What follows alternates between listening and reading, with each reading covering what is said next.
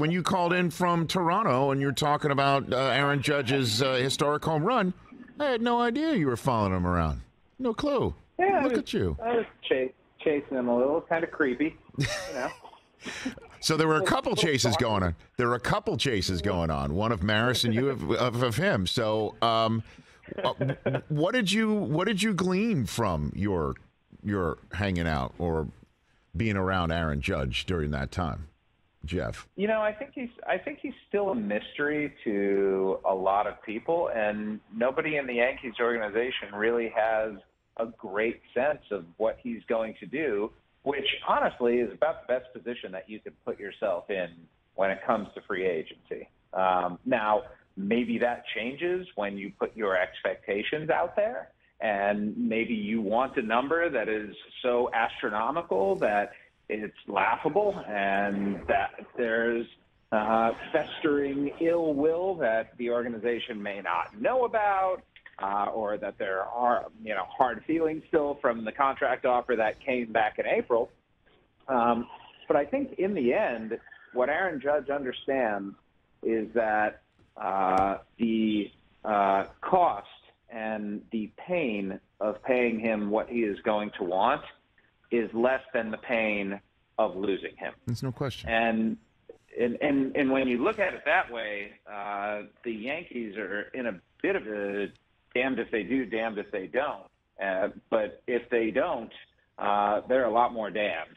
Well, the question is will he give them the chance to be damned either way? That the idea around him being such a mystery is that maybe deep down he harbors a desire to go back to California and play for the Giants, and it won't even matter how much money the Yankees throw at him, especially since, Jeff, your quote that you put in your piece that certainly caught my eye was surrounding the moment when Brian Cashman let loose the details of the contract that Judge turned down. And you quoted him telling Anthony Rizzo, a teammate who talked about it with him afterwards, quote, "You don't think I'm worth more?" End quote. So what about that possibility? That was a great story. Wasn't it? Oh yeah, you had me at hello with that one. That literally caused me to text you in the middle of my show to say I need you on my show tomorrow. That's exactly what happened. So yeah, I think that is natural for any high achieving person, right? You want to know that your contributions are appreciated. You want to feel loved. And I think for the most part, Aaron Judge feels pretty loved as a Yankee. He understands that if he's not performing, there are certain standards that the fans have. And those standards do not change over time. Derek Jeter got booed. And Derek Jeter is the most unimpeachable Yankee, since what, the 50s? Like since Mickey Mantle, since Yogi Berra? I mean, he is everything to that organization, and fans still booed him. So I don't think that getting booed necessarily bothers him. I think he understands that there are many benefits to being a New York Yankee and that the detriments that you have are outweighed by those benefits. But this is a value proposition, Rich.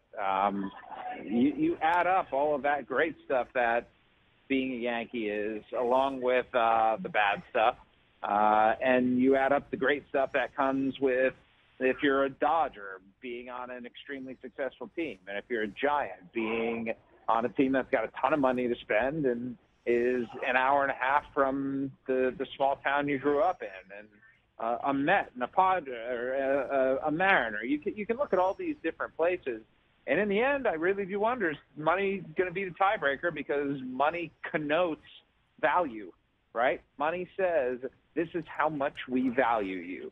We can say it all we want with our words, but we're going to show you instead of tell you.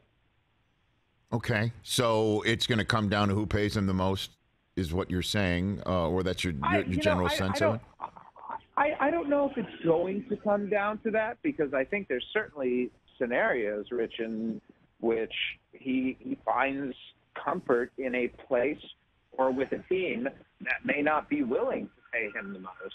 But I think that to discount money as being an enormous factor here would just be ignoring human nature and ignoring the idea of achievement and wanting people to recognize that achievement in as many ways as they can, including the most tangible, which is how am I going to compensate you for your achievement. So what do you think the timeline is on this once the World Series is over? Or has it started? Have the Yankees already reached out to him, or the Yankees are still trying to figure out who's doing the reaching out? I'll be honest. I don't have a great sense on the timeline at this point. You know, I look in the past at big free agencies. I look at Bryce Harper and Manny Machado. They didn't sign till February. I look at Corey Seager. He signed in November.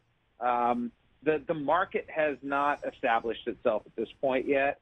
I could see him wanting to get something done quickly because Aaron Judge is a very process-oriented guy and somebody who's pretty meticulous in his routine, and wanting to get that established earlier rather than later is always a good thing. But there's also a scenario in which the market is not what he's looking for, and he runs the risk and is willing to absorb the risk of letting it play out in hopes of getting what he thinks is right and fair. So what are your thoughts on the market? Mets, Red Sox, Dodgers, will they be involved, do you think, in this? I don't know that the Mets are going to be involved. That's not clear at this point. I do think the Dodgers will be involved, and I think a lot of the Red Sox depends on what happens with Rafael Devers, because I don't see them extending Rafael Devers and signing Aaron Judge.